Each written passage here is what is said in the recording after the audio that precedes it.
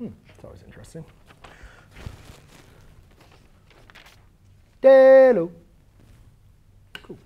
All right, so got it? Huh? No? What'd you get? 22. OK, well, if we want to find from 5 to 2, guys, we know that we can represent here. So we have 5 to 2 of f of x.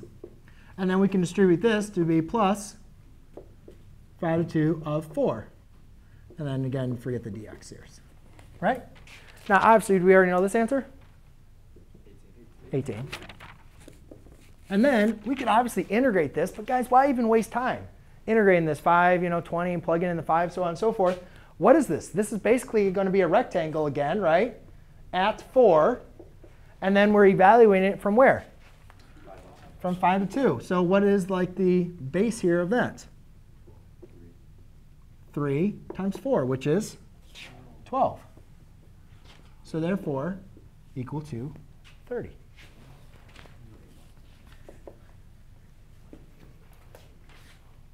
OK?